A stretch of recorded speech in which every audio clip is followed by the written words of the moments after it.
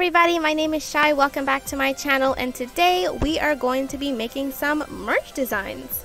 So this video is going to have a little more voiceover going on, and I thought it would be fun to sort of explain my process as the footage rolls in the background, so you guys can let me know what you think. This video is not scripted, so if I go off on random rambly tangents, that is why. So without any more delay, let's get into the video. So I actually have 3 designs, technically 4, but we'll start with the first 3. So the first one is Amy. So for this Amy sticker, I actually have not made merch before, so I was trying to see if I could rework my style to fit. But my style is already pretty simplified. I like using big, bold, black lines and bright colors, so I figured that would work really well for a merch design, or a sticker in this case. I went in with the mindset of them being stickers, but later you'll see that I actually figured out how to use them for other intents and purposes too. Now that I'm looking at it, I'm realizing that this design does look a bit like Valentine's Day themed, but I guess that's kind of Amy's aesthetic anyway, so I guess it works. So I added these 2 big hearts, and then I colored the line art before I actually started shading. This is something that I forget to do for the other 2 stickers, so oopsie. But it worked really well here. I was able to get an overall vibe before I started coloring everything, and I kept the colors very bright, very saturated, and very like in your face, kind of like that. So the Amy sticker, I am very proud of it, and for the first time, this is my first time drawing something like this. It's not like a full illustration, but it is more like chibi-fied. I think that's the word I'm looking for. They're all very chibi-fied, which I found very cute, and I had a lot of fun with that. So this is our girl Amy with her hammer. So I do really like this one. I also just like the color pink, so this was really fun to work on first.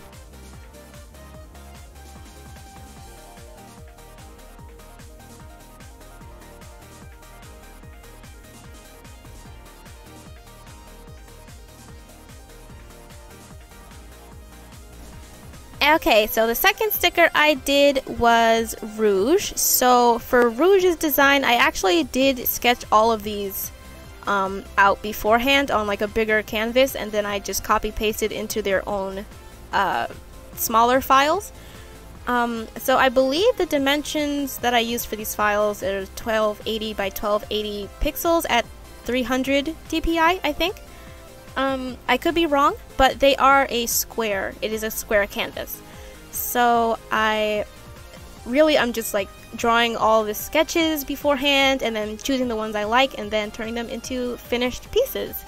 So for this one, I decided that in order to make it a little more aesthetically pleasing as a sticker, I was going to detach her wings. So oopsie.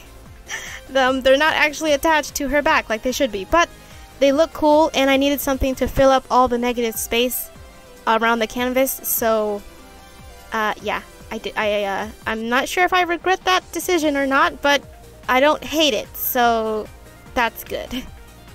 So the same thing for the shading. I apply the base colors, excuse me.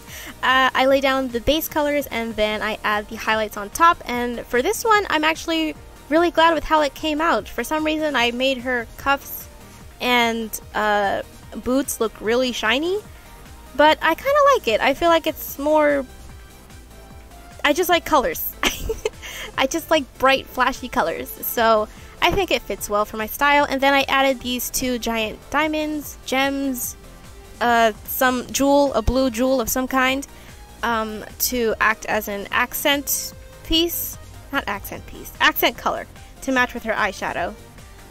So yeah, this is the Rouge sticker. I'm actually really proud with the coloring on this one overall, and it was a lot of fun. So for the third one, we have Blaze.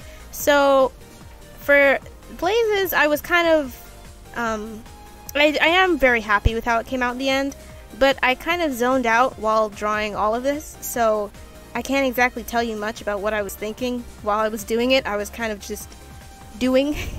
But by this point, I did have the process kind of figured out already, so I was able to just put on some music and zone out while I did it. So same order as always: line art, base colors, and then shading and highlights. So Blaze's sticker, I actually I decided to stick with the theme that I had so far with Amy and Rouge's sticker. So I take two icons or like elements that relate to their character, and then I make two of them and I put that on either side. So for Amy I had hearts, and for Rouge I had jewels and gems, and so for Blaze obviously I had to do fire. I realized I saw this as like a way to make them look more like a set and less like just random assortments of or random character illustrations, and they look more like stickers and less like random pictures. So they look more unified that way. So yeah, I figured that was a better decision. I don't know what I was planning to follow that sentence up with, but anyway, I have been talking for way too long, so here is the Blaze sticker. Here she is, and here is our fiery cat princess. Okay, and as a sort of bonus sticker, I have this little Chow because I love Chow, and I just the minute I decided that I was going to try and make merch or like stickers in general, I knew I had to do a Chow one because they're just look at them, they're so chibi and huggable and cute, and I had to do one. So I just did a basic neutral Chow. I know, kind of boring, but I do intend to do other types of Chow, a hero one and a dark one, and I think that will be really, really cute to have them all together as like their own little set. I'm planning to do these all as sets, but you know, obviously they can stand alone as their own individual designs as well. But this little guy, I think he took me under 2 hours to do.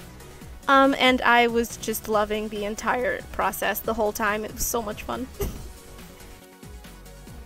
And here are all the designs all next to each other. I am very, very proud of all of them, and I had a lot of fun making them. So that is a very good sign. I will definitely be doing more of these in the future.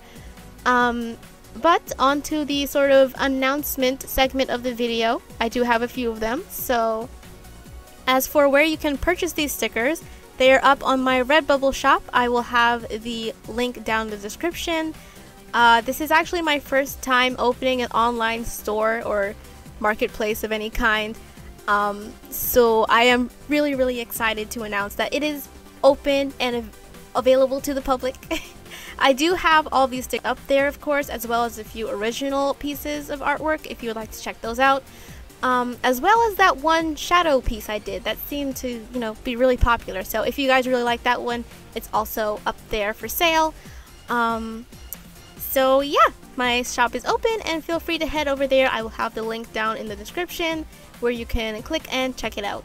So that is really exciting. And secondly, I'm actually planning to open a submission form for another I Draw Your OCs video. So I will put up the post in my community tab once that form is finished, but once it is up, I will have all of the rules and regulations for how you can submit your OC for me to draw in a future video.